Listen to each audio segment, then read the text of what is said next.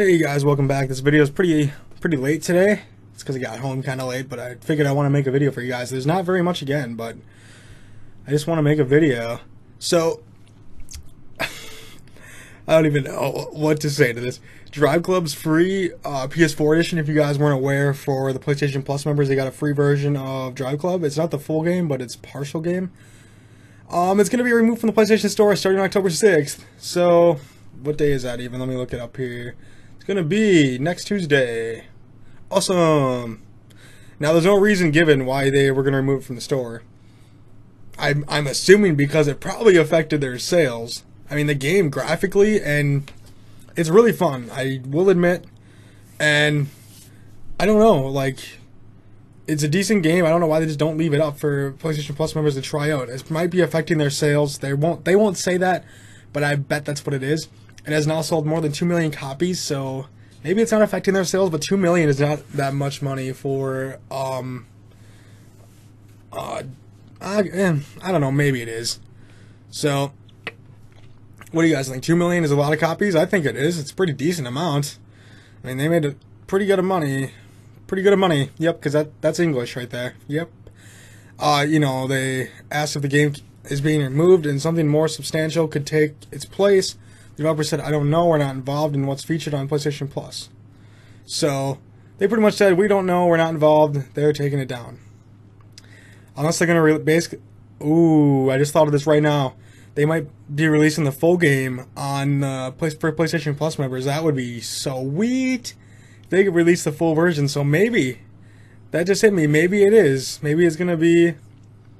I don't know. Maybe it is.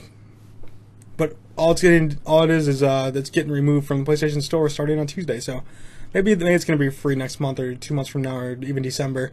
So that'd be pretty cool.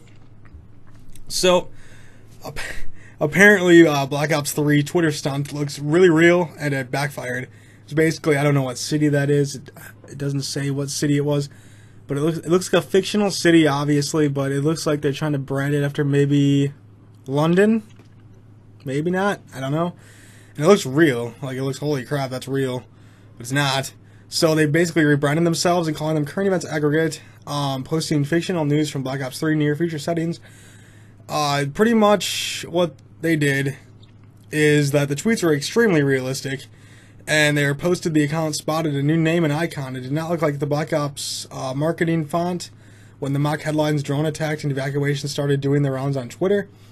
So even some fans believed it to be real.